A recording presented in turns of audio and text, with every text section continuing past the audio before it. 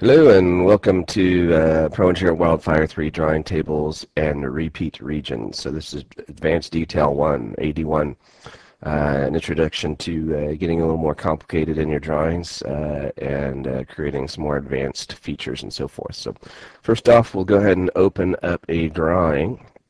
We'll open the switch underscore box drawing. And what we're actually going to do is just create kind of a small little revision table up in here in the top right corner.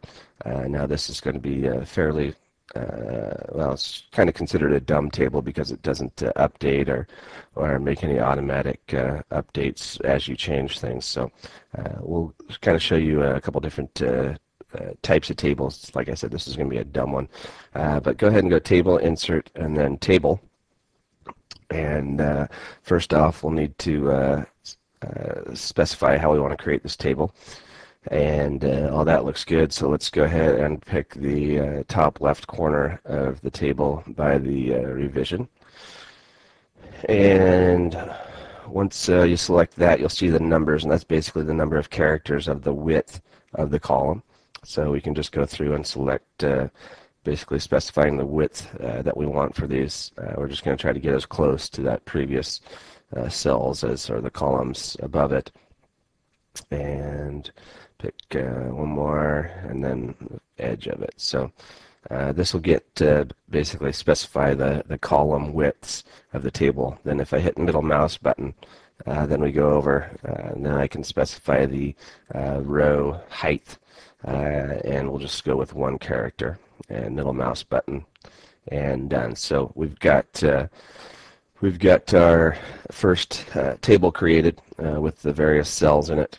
If we double click on a cell, it'll pull up the note properties, and we can change any of the properties of the text style, the font that we're using, the height, the width, whether it's slanted, and so forth. So let me go ahead and double click on the revision, and we'll give it a text style, and it's centered on the left and vertically in the middle. So horizontal on the left side and in the middle vertically. So we'll just go through and change that for all of the cells here, and update the date to middle. Okay. And approvals, text style, middle, and OK. So now that we have kind of our text styles specified for the columns, we'll want to input text. So just double click, and then within the text box we can put the text that we want. So revision A, and then for our description, double click on the cell. And we're making a change to the address, so let's type in change address layout in title block, and OK. We'll need to input the date. Now, one thing to keep in mind, like I said, this is a dumb table. All of this has to be manually changed and updated if you are going to change it. Let's change this and make it a little bit smaller. Let's go 08 instead of 2008. 08. So there are ways to automate this, and we'll show you how. But like I said, that's basically one way to create a table. So what we'll want to do is go down and make a note or a symbol of where our revision was. So in this case, we're going to put a symbol above the title block, and we'll go Insert and a balloon. So you'll notice the menus run off to the side. That's just due to creating the video to be able to maximize the amount of real estate that you see. So we're just going to enter in a note here, and we'll select Make Note. Select the point where we want to place it, and then enter in the note that we want. So A, which is our revision, and hit Enter again. And now we have a balloon. Done return. and that looks good. So basically, we started off with creating a general, simple, dumb table. Next thing that we're going to want to do is create what's known as a repeat region. So let's go ahead and go to the following sheet. You can go to sheet. You can also toggle up in the top between the sheets to go to additional sheets on a drawing. Let's go ahead and create a repeat region. So a repeat region is basically an automated table that will automatically update with values as your assemblies and parts change, which obviously is much nicer than a dumb table. So let's go insert a repeat region. And first off, we're going to have to tell ProEngineer that we have a repeat region in this table. So we'll add a repeat region, and basically you have to select the left and the right boundaries of that repeat region within an empty cells. And select done. And once you create that repeat region, it'll actually be kind of an orange color, if you notice there. Just to signify that we have that. So next thing we need to put our symbols in there. So index is going to be RPT index. Now these symbols are basically parameters that look for values from ProEngineer. So within name we'll go ASM, MBR,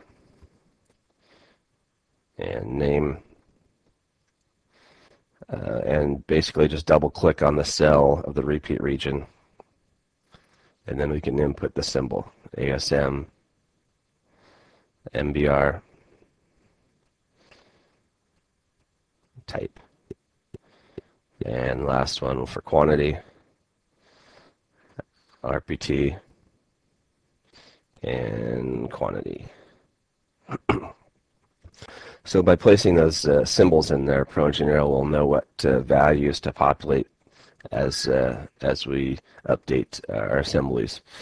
So if we want to update that table, we can go to table repeat region and then do an update table on this.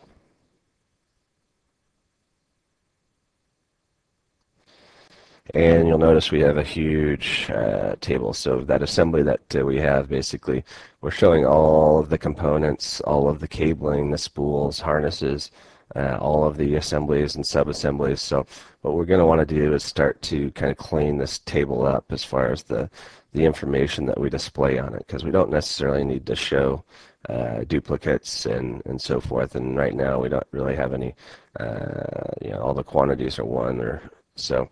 What we'll do is go to table and repeat region. And first thing that we're going to want to do, let's go ahead and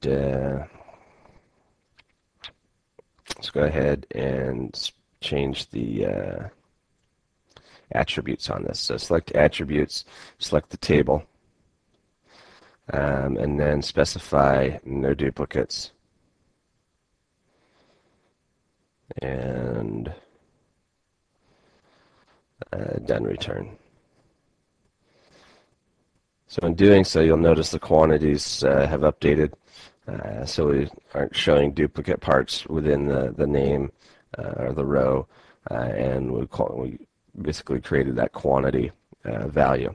What we can also do is start to filter this. So if we want to go to repeat region filter, you can actually specify a rule to filter out within this repeat region. So we'll go by rule and we'll add, and the filter that we want to place on here, we don't necessarily need to see the assemblies within the assembly member. So the text, the ampersand, asm.mbr.type, and then exclamation equals. So exclamation equals is not. So it's assembly member type is not assembly. So we're pulling out any assemblies on this table. Say done, and once we refresh,